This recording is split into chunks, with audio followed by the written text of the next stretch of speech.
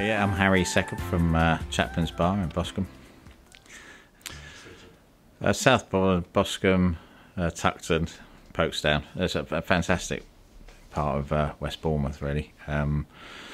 Beautiful views. You got the coastal thing running up into Hengistbury Head, which is a really historical place. It's beautiful to look at, and it has, you know, sort of the first people in England after the Ice Age were living in Hengistbury Head. So it's really old history, and the history of Boscombe and Southbourne is very interesting as well, with 3 landed estates. So everything south of the Christchurch Road going to the beaches was landed estates that slowly got developed, well, actually quite quickly got developed into a Victorian seaside town, which I love the history, you know. So Dr. Compton developed Southbourne. He took everything from the edge of the Portman estate to Hengistbury Head, doing very much to give people, you know, healthy living, you know, respite from London and the smog and everything, to healthy living by the sea, you know, which is still, you know, they were talking a little while ago about remarketing Boscombe as Boscombe Spa, and in fact Boscombe Spa, you know, was the name of this part. There was 2 parts of Boscombe. Boscombe Spa being around the Chine and the pier, where there was a spa there, which was healthy water. And so within about 20-30 years, the population went here in Boscombe from a few hundred, maybe 600 people, to 10,000. Really fast development. And we're only on about 22,000 now. So you know, the real structure of Boscombe got built then. So I find it fascinating, and it's a beautiful area. There's fresh air. It's beautiful views. Lovely to see the weather coming. And we're close to lots of other places like the New Forest, and we've got beautiful Jurassic Coast. Dorset's absolutely lovely, you know. So it's one of my, you know, best places I've ever lived. Well, Boscombe has always had its own identity, you know. Sort of, it was built to rival Bournemouth, so it's, you know, we've got some magnificent buildings in Boscombe, and the architecture was very well developed. We've got an opera house. We've got the Royal Arcade. You know, they've got an arcade in Westbourne, they've got an arcade in Bournemouth. They haven't got a Royal Arcade, we've got a Royal Arcade, because they got a royal to open it. So, you know, we were built to be, you know, very, very high class, really, you know. So that structure was here, and because it had that kind of money and stuff coming in, we've always had an art scene in Boscombe. You know, there was the first School of Art, Bournemouth School of Art, was in Drummond Road. We had most of the incarnations of what is now the Arts University at Wallisdown. It was mostly based in Boscombe and Folkestone. It was started off at Drummond Road.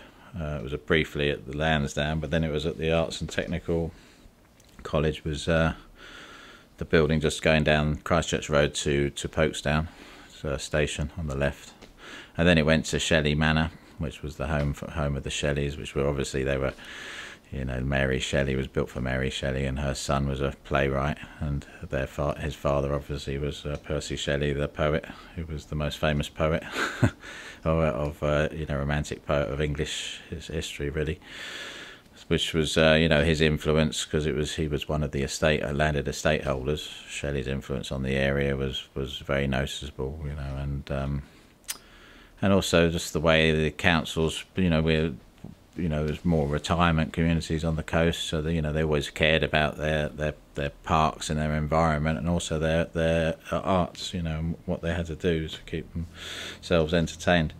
So I think Boscombe's always had an arts legacy, you know, and so I like it for that. You know, it was in some ways surprisingly easy to set up a 7-day-a-week original music place here, even though it was in recent years, obviously in recent times, it's become it's deprived and struggled like a lot of seaside towns has, you know, but it's got this embedded art scene, so it was very easy to sort of host a lot of arts in this area. Well, communities, yeah, everyone working together, talking, socialising, people knowing about each other, meeting each other. I mean, here, this place is very much, that's what it does, you know, so it's a meeting place for everybody. People come here and they meet each other, they meet new people. You know, strong communities, they You know, they're robust. You know, they support. You know, they support themselves. They care about their environments.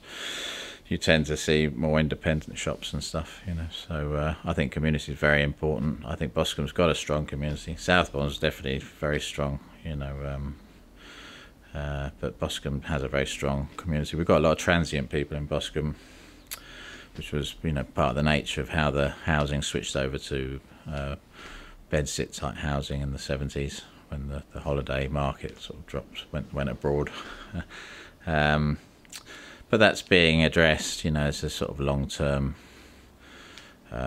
change will be happening, you know, away from that kind of housing, which will help. But there's, despite that, transient population. We have people who come here just for a year or two and then go to live somewhere else. Aside from that, we do have a lot of people who live here long-term, and they're community-minded, they're artistic. So, you know, that's you know, one of the reasons I love Boscombe.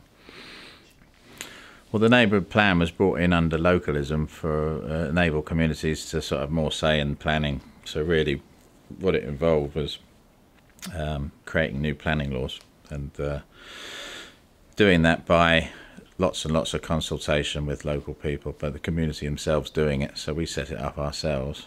It was the first one in Bournemouth.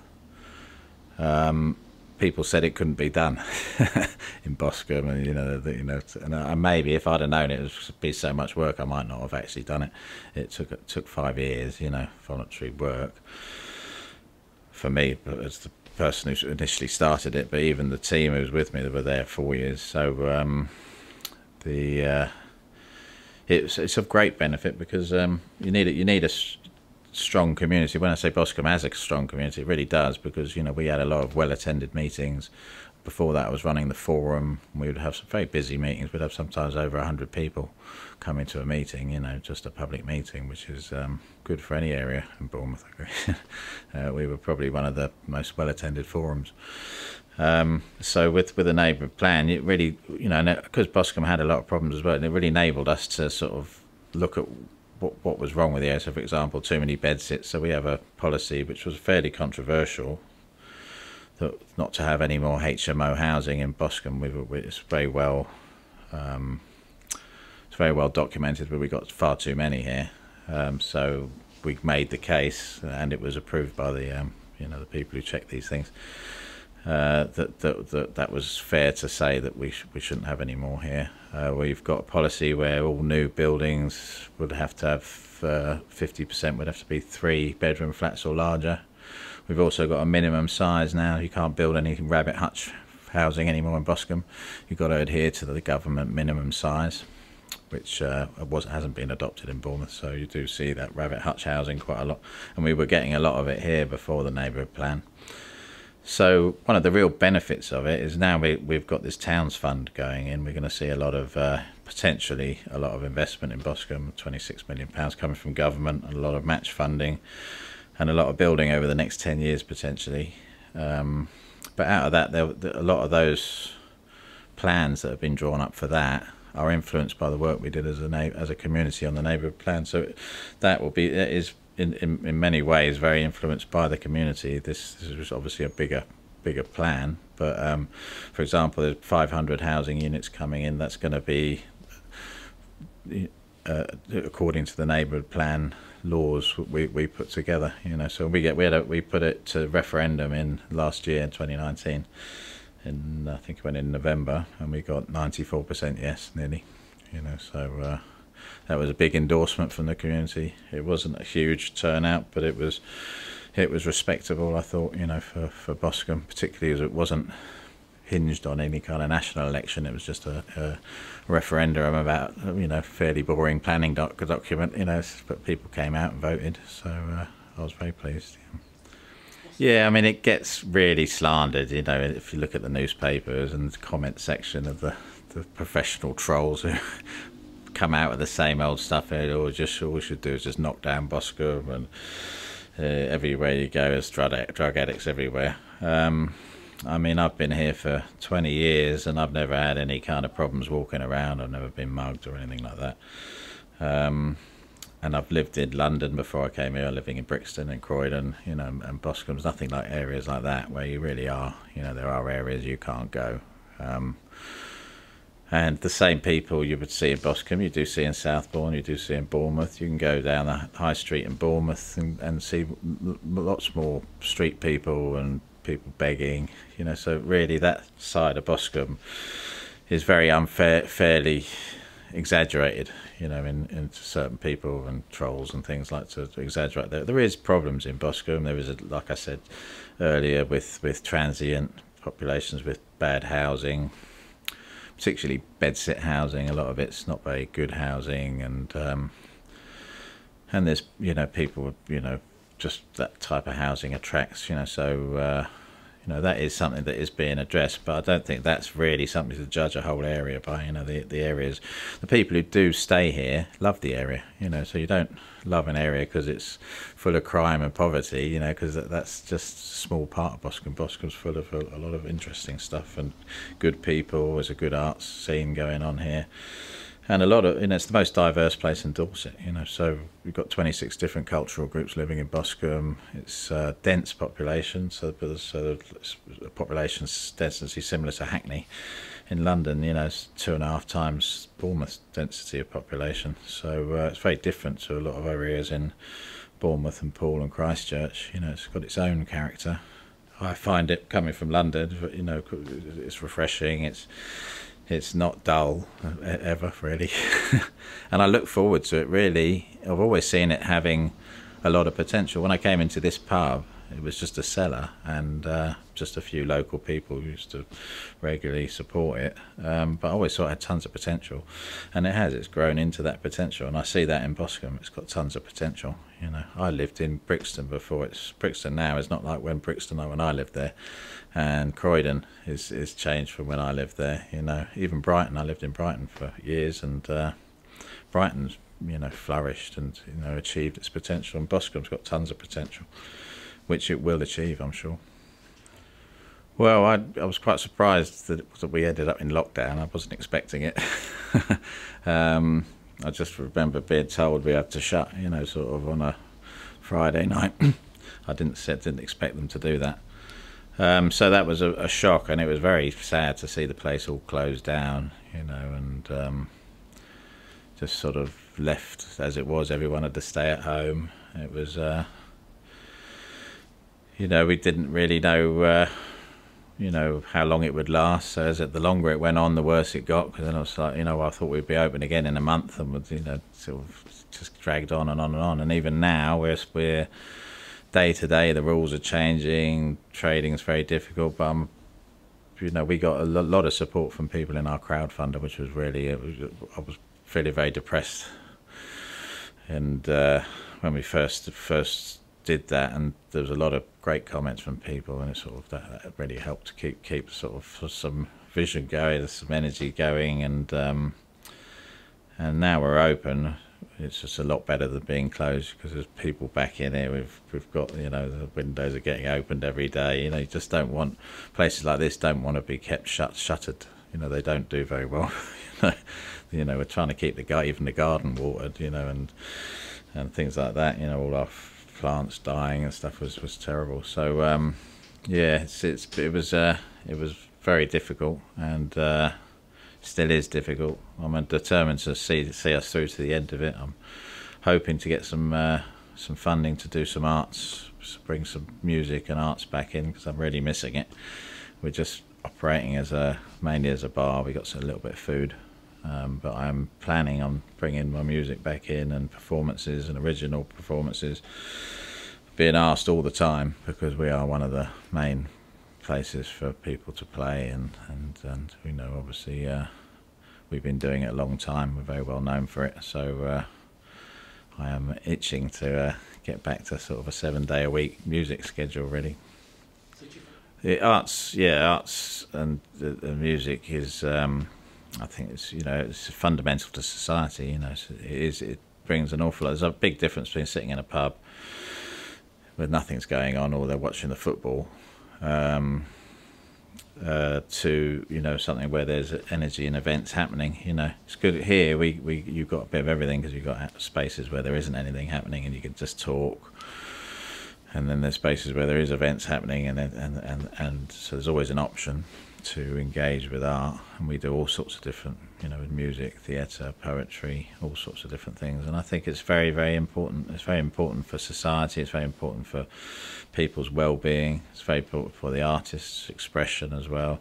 New ideas come out that way. So I think for social cohesion, it's brilliant. I mean, it really worked in this pub. You know, when we opened up, I started off just doing, you know, weekend music, you know, and it was very well received. And we had when I opened Chaplins, we just had this blank space, and we started to put events on in it, because it was you know, people came and approached us, asked whether they could use it, and there was a real there wasn't much in Boscombe places to do that kind of thing anyway, so there was definitely demand for it, and it grew with its own energy really into a 7-day a week program. You know, sometimes several events a day. You know, and it's quite unique even in the country what we do, the diversity of what we do.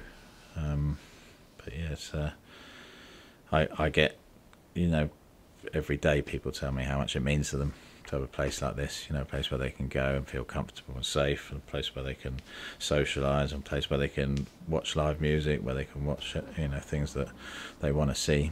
You know, it's I think it means a lot to a lot of people.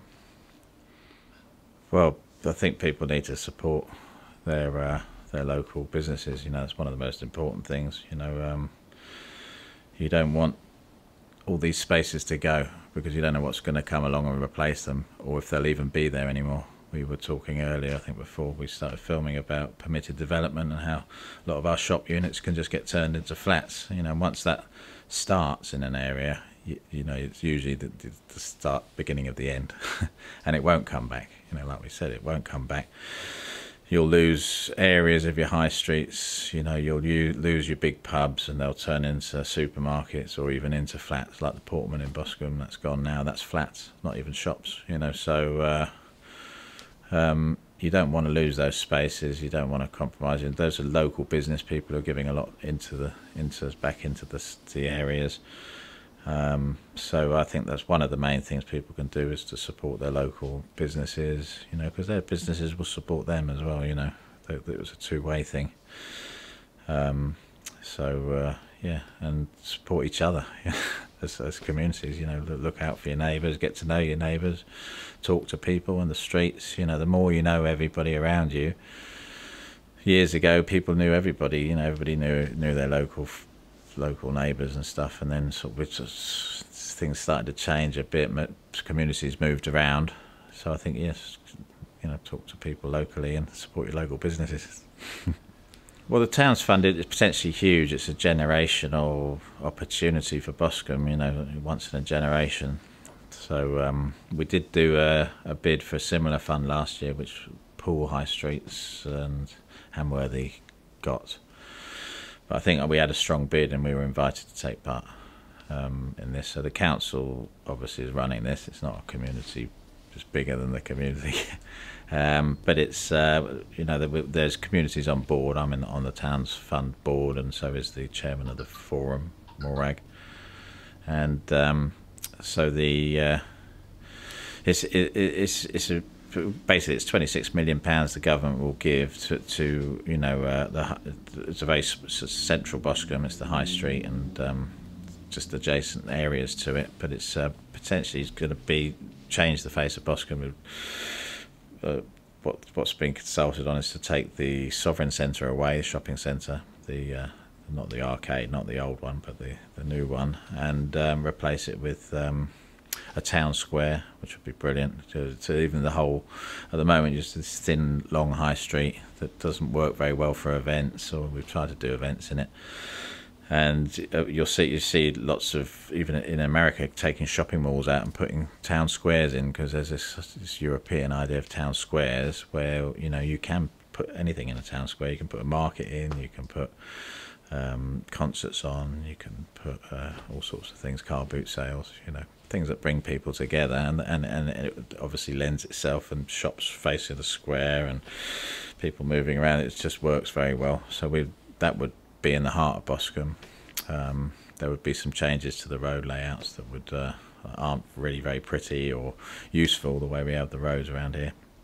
So and also bringing a lot of new people into the town centre, which and with 50% of that being a 3-bedroom or larger, that's going to be potentially a lot more families and stuff coming into Boscombe, and some infrastructure around that for the arts. There's a lot of big focus on the arts and for tech as well, because 5G is coming into Boscombe, and it's going to be a license by the council rather than the phone company. So this is going to be particularly for tech companies to come and experiment with, and to kind of build apps and things like that. So really, that's a chance for training and employment for Boscombe, on quite a big scale. The arts are going to be funded, and the spaces are going to be provided for arts as well, because since we lost our community centre in Boscombe, there's not been much available space. So really, it's a massive opportunity for Boscombe, and I really hope it comes off. It's going to take up to about, I don't think we'll see any shovels in the ground for at least 5 years, but it's a massive potential. Well, I think Boscombe's got a really good potential for being an accessible place, disabled friendly, blind friendly, all those kind of things, because we're a very flat place. I'm just at the moment building my restaurant next door, and we're putting disabled facilities in there, so I'm going to become more accessible, which is brilliant, that I can be that. And as a music venue, I'm going to put internal streaming in, and people, who can't get down to the cellar to watch the stage might be able to watch it on their phones inside the building or on a screen, and put some earphones in with a hearing loop and things. So, but Boscombe itself, I think is a massive opportunity for, particularly if they're going to be doing this big structural change, maybe look at how the pavements are and how the crossings are. Put some, I think they've already talked, I've always been saying for a long time, we need a bus service down to the pier, with a disabled, accessible bus. And I think they are already rolling mats out. There's a matting that you can put across the sand so that wheelchairs can get down to the sea. So I think Boscombe could market itself as an accessible shopping, community dining, sort of place by the sea, for people to be inclusive of everybody. Boscombe is already very diverse. Let's be even more inclusive. Let's make it more inclusive for everybody. And I think this is a really good opportunity to do that. And I hope when they do the finer detail of this kind of towns fund, once if the money gets approved and they're looking at the detail, that is going to be one of their priorities. I think that would really help the area. I think people need to get involved. Sort of, you could sit at home, and a lot of people sit at home and moan. Oh God, they could have done that and they could have done that.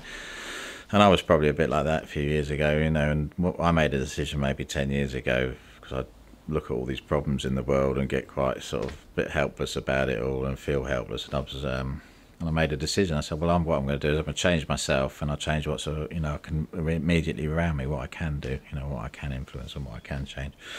And I got involved in local stuff. I got involved in the forum, and lots and lots of changes occurred, not necessarily because of me, but I've been part of that, and I've helped influence it, and that's what you can do. You can help influence your area directly, and that's energizing.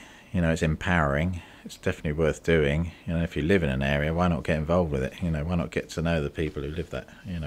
In some ways, I'm obviously in a busy social business anyway, but so I meet a lot of people, but a lot of the people who work with me on the neighbourhood plan and other things I've been doing, that they don't have that sort of business, and they're involved, and they're doing stuff. It's that we always need, we definitely need more people in Boscombe to get involved. We got lots of things that need doing, and it needs local people to do it, because if you don't do it, the council's going to do it, and the council aren't local. They're going to do it their own way, and then you're going to be moaning that they didn't do it, they didn't talk to people, and they didn't do it right. So get involved, do it yourself, and work with your neighbours and work with your friends and just get involved. It's brilliant, and that really helps an area. It shapes an area massively. It makes it 10 times better than waiting for other people to do it and for councils or governments to come and do stuff. The more you can do it yourself, even when they do come with like this towns fund with a lot of money, then you're established, you're there, and you can help influence what they want to do with the money, which is brilliant because they have to come and talk to you.